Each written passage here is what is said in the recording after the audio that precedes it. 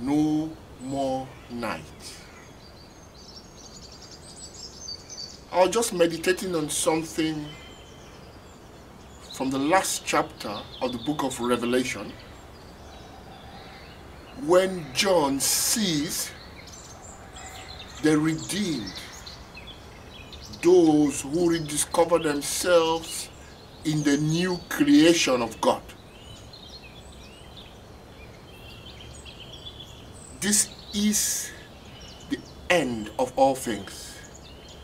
Every single soul upon the earth must find himself living this reality in Revelation chapter 22. John says from verse 3, "And there shall be no more curse, but the throne of God and of the Lamb shall be in it, and his servants shall serve him. They shall see his face, and his name shall be written on their foreheads. And there shall be no night there, and they need no candle, neither light of the sun. For the Lord God giveth them light, and they shall reign forever and ever." Praise God. These are spiritual truths to be comprehended by a spiritual people, because God is bringing to light that thing that has been hidden. We know that in this age, in this present age, men walk in the night. In the night is synonymous with ignorance of the truth. But today the Spirit of God is speaking plainly of the Father. The Spirit of God is revealing to mankind the things of the Father, so that as the Spirit reveals the things of the Father, the shadows fade away, the parables fade away, the allegories fade away,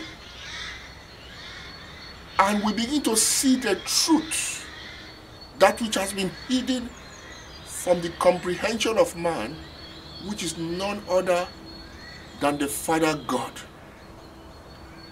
He is all in all. When the consciousness of a man is lifted up from vanity, lifted up from ignorance, he becomes consciously aware that the Lord God, the Father of all, covers all in all as the waters cover the sea. There is none else besides the Father. When the consciousness is awoken, you discover that you have the identity of the Father, and everything around you is the Father manifesting himself in the physical.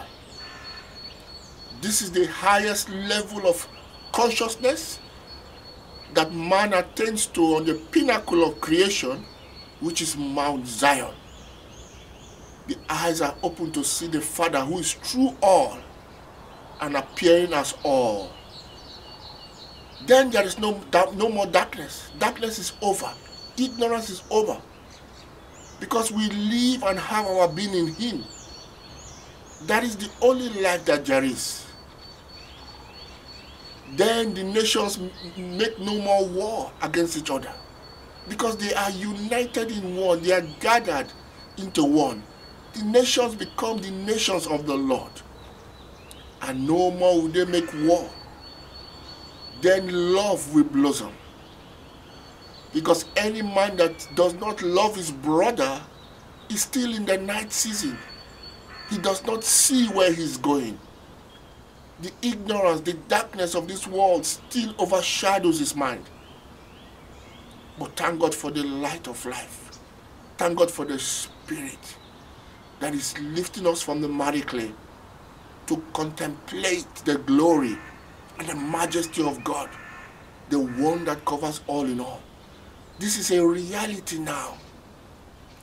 Let the Spirit lead you into the day where there is no more night. God bless you.